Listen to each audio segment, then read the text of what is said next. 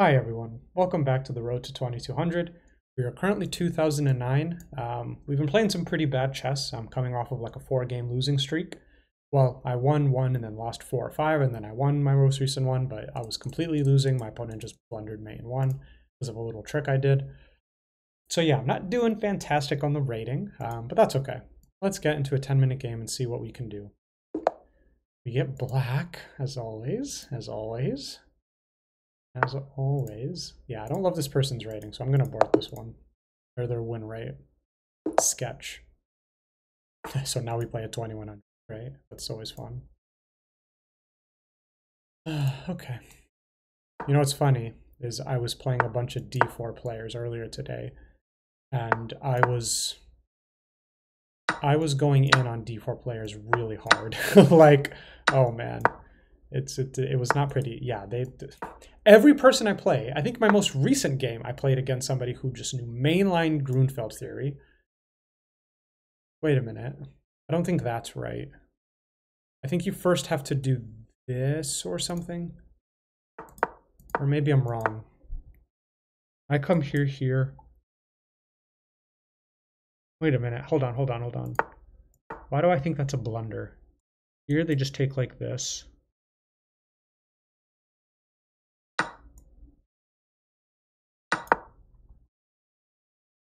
They could do this.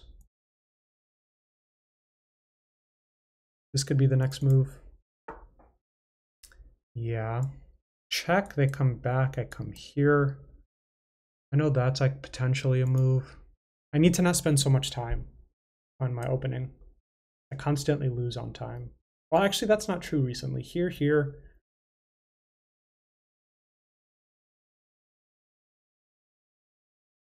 Here, they probably just come back here and reroute. Let's just castle.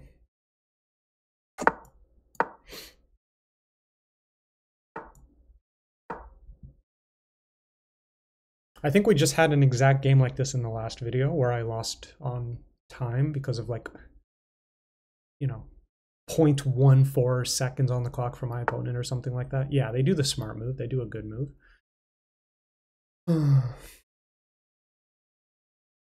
Yeah. Here, if they do this, then I always have this square, which I'm... Ooh, do I actually? Do I? Because I put this bishop here. If they do this, knight a5 like I showed in the last game is always an idea. Yeah, but they don't want to allow that. Well, actually, it still allows it, but...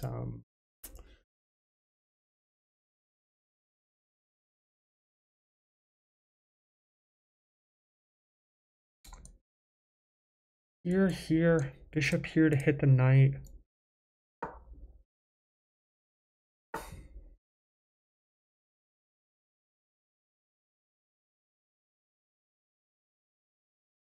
Oh, don't mouse slip. Don't mouse slip now, buddy.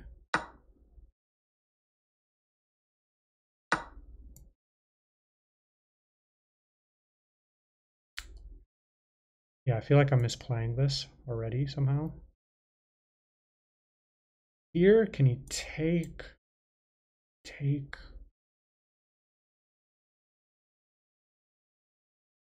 Yeah, this does nothing because he just comes here. My opportunity to play that move is gone. Then I guess I could come here maybe. Here, do this to hit both his... So here his knight jumps in this way. I come here, which now the line of the rook is severed. I'm hitting his queen and here. Don't really see a way for him to defend both. So I think he has to take, and I take. And I've mounted some nice pressure, I think.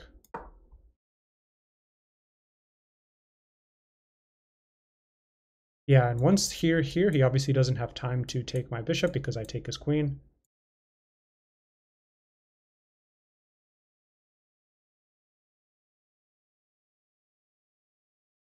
So another game in the Grunfeld, which I might lose. I might lose this one because I'm playing somebody who's 2100. They're very good. Their peak is what, 2500 probably, 2178. So they're very good. They're coming off some not so great results. So maybe we can catch them in a slight tilt or something. I don't know. Here. And then here, here.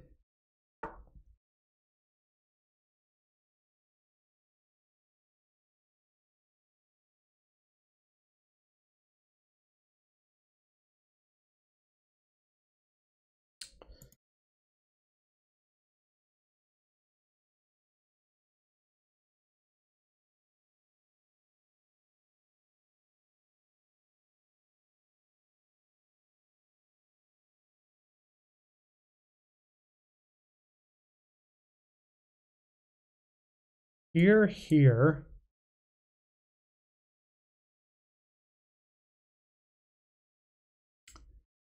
Here, here, here, takes, here. Oh, it seems so wishy-washy. This is the problem with the Grunfeld. It gets so theoretical and crazy. Here, takes, takes, takes. I come here.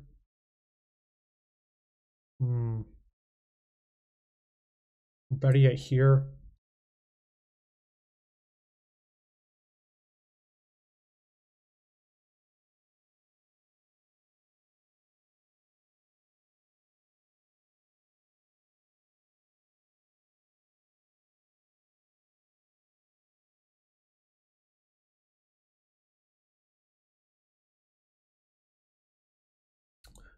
So knight c4, bishop takes c4, bishop takes c4, rook takes b7.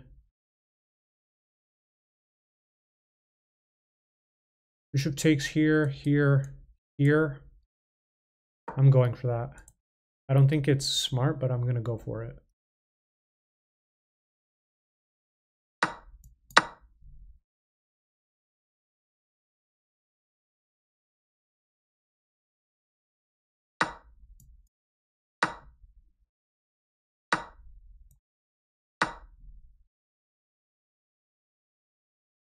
Oh, he can't do that.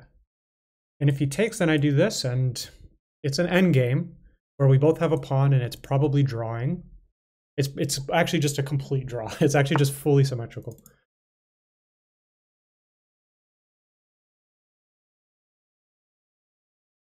This has to be losing. Here, here, here. His only move is this, at which point I come here threatening different scary stuff.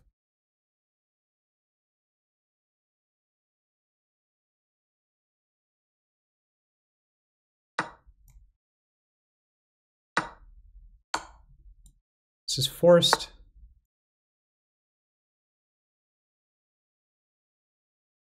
Here, if he takes here, then here, here, here. He has to be losing in that position. He has to be. You could also take like this, which that would be crazy, I think. That would actually be crazy. It's here, here.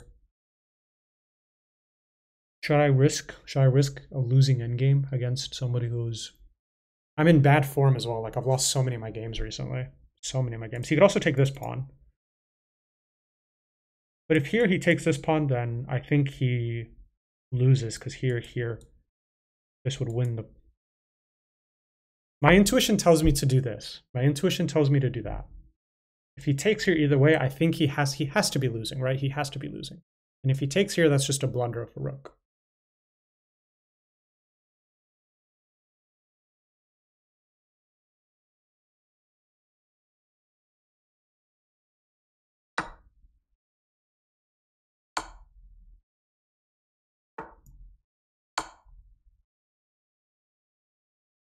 If here, then I have this trick.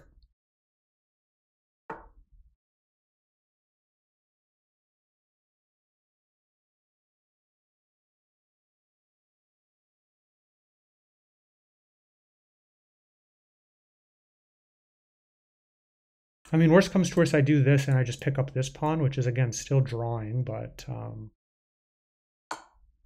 he's going to do this now. I think he has to do that, right?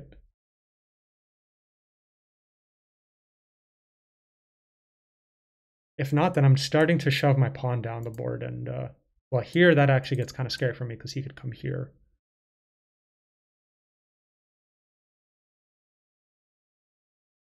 Here, here. I don't know if he can do this. Here, here, here, takes. It's dicey for me. It's really dicey. Here he does this.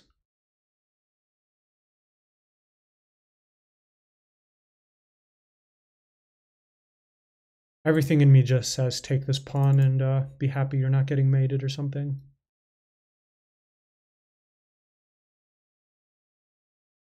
I really want to push h5 though. Like h5 seems so strong for me.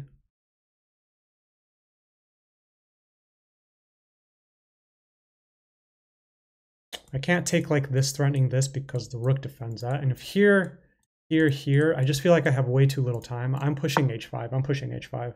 I'm going for the jugular. Oh! Oh no! I just walked into mate. Oh, if he gives this check, I have to do this. Well, no, I don't. Okay, sorry. Here, here, check, here. Because if I come here, then he...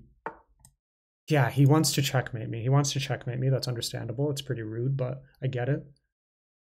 I get it. But I think I'm quicker to the punch.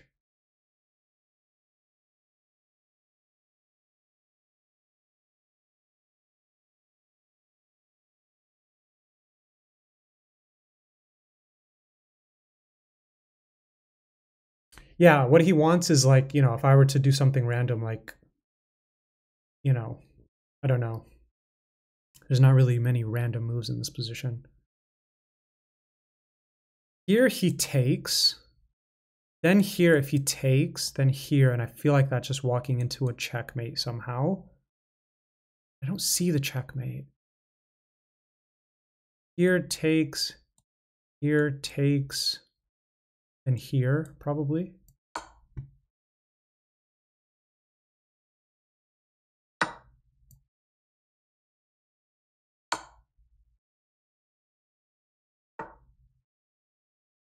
Yeah, smart guy, smart guy.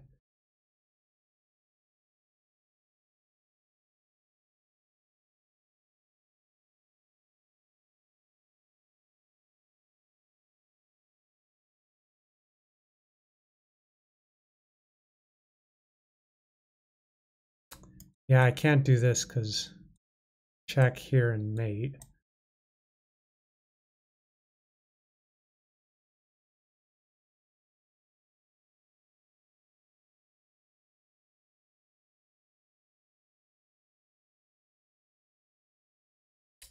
Yeah, I fucked this. Here he can just trade, and that's a super winning endgame for him. Yeah, I mean, I tried. I tried making it interesting. I tried my best.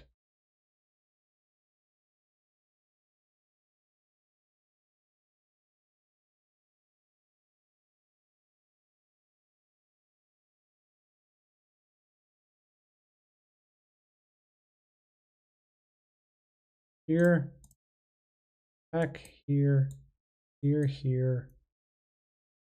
Yeah, he's just winning. Yeah, he'll be winning there. I have to do something like this and just not allow checks. Sucks. Well, we'll check with the analysis if I had anything there, if I should have just gone for the draw. I don't know.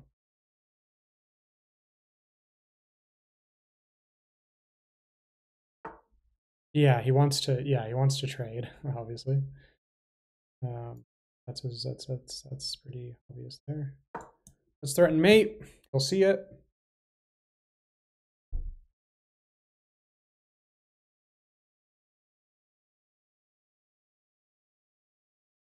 Probably just, yeah.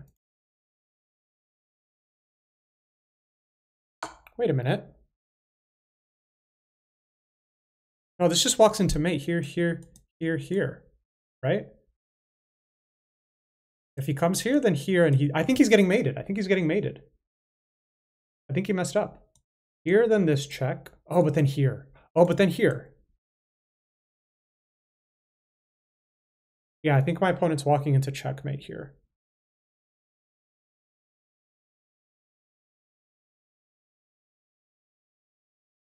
Now if they come here, then check here and mate. Yeah. And if here, same thing, here, here, their only moves are here, here, and then I checkmate them. Wow. I mean, at least I think that's the variation. I think that's all the moves. Yeah, they just resigned because they see it. Wow. My opponent gave me a complete lifeline with H3. I think otherwise I'm just completely losing. Okay, that's kind of weird. It said I played with better accuracy. It said I played with 85 and they played with 80. I disagree. I think my opponent was playing very well.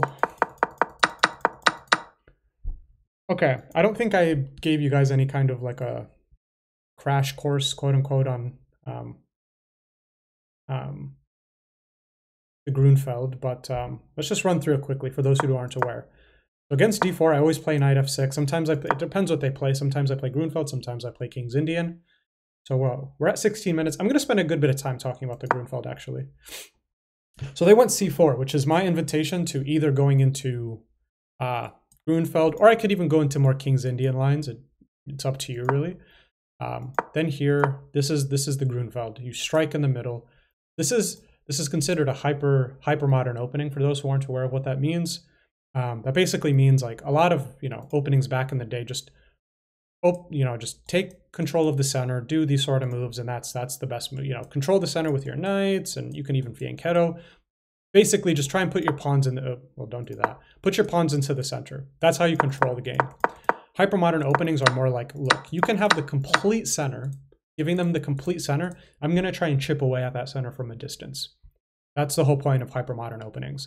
That's what's funny is I don't even play the Grunfeld well, but it's such a cool and interesting opening to me. There are so many variations.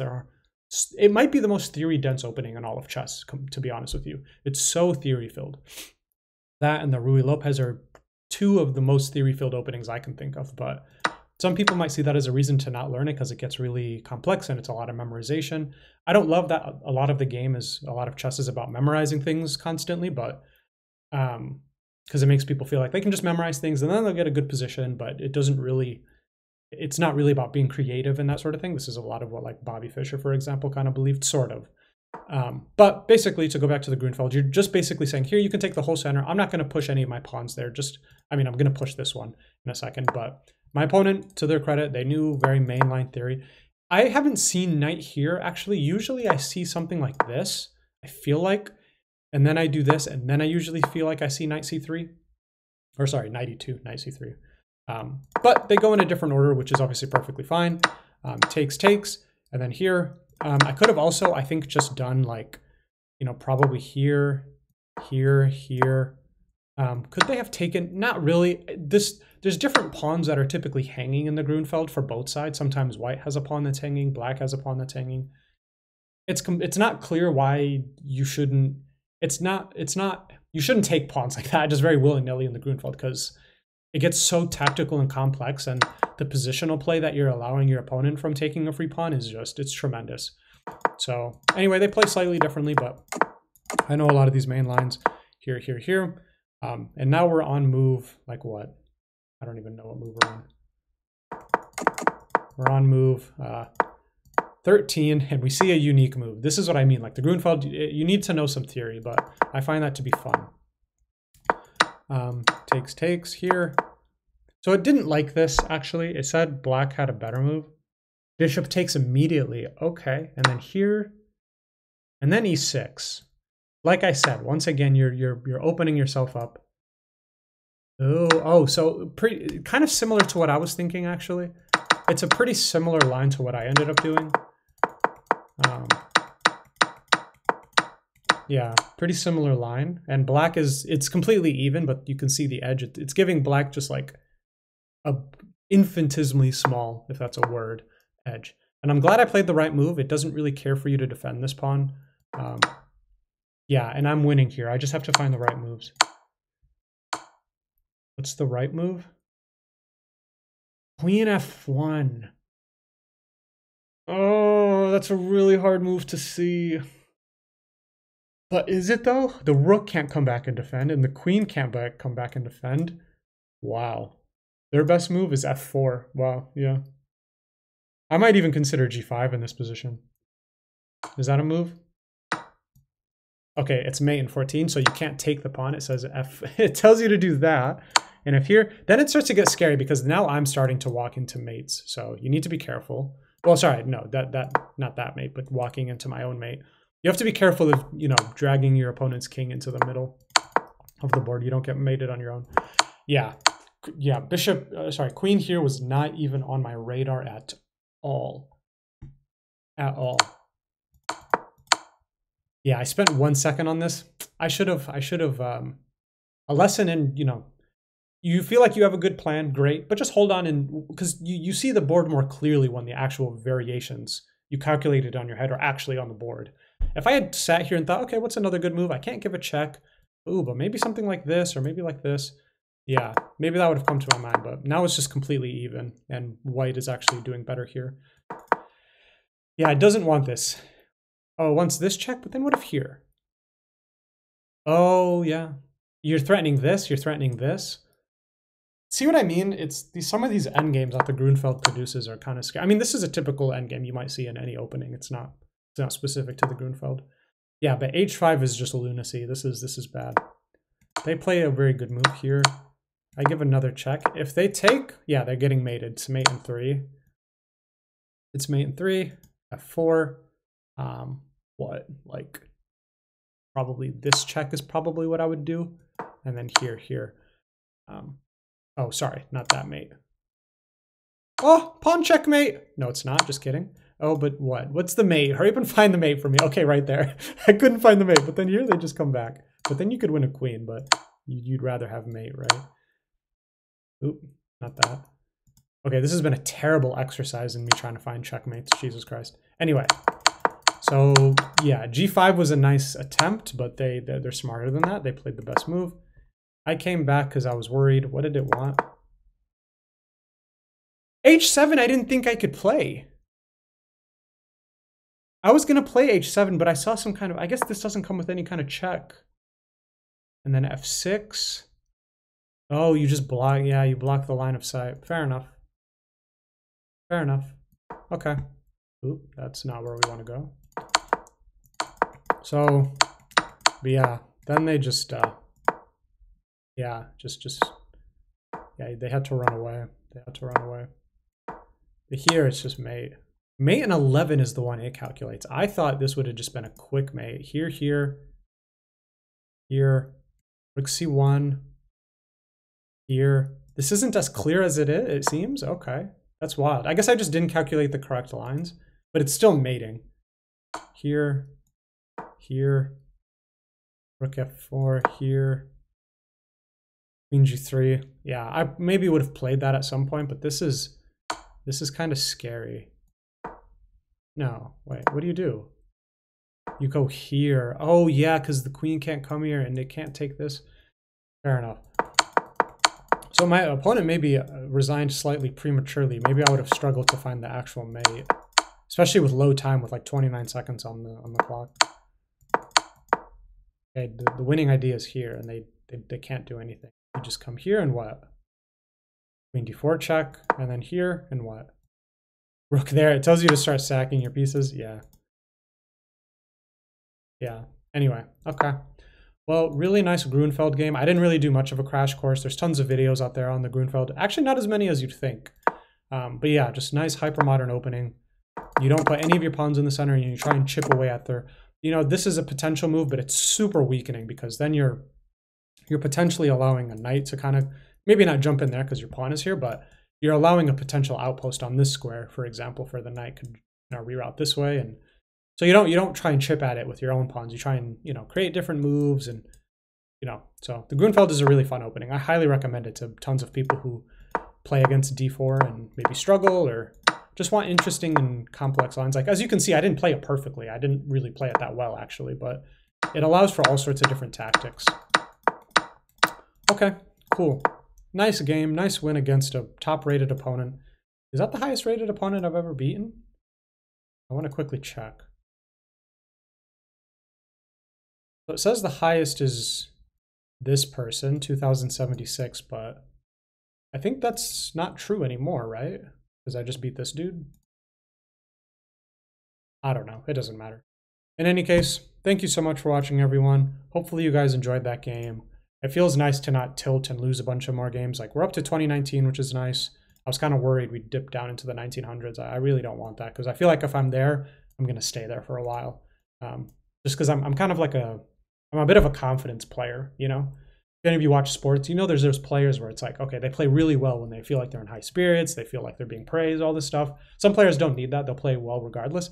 I'm the kind of person who needs to know other people think they're doing well, I guess. And if I constantly feel like I'm playing like crap, my viewers think, oh, wow, this dude's terrible, then I feel like my confidence is low. So, yeah, luckily that is not what happened. But yeah, thank you so much for watching, everyone. Nice win in the Grunfeld defense. I'll see you guys next time. Bye-bye.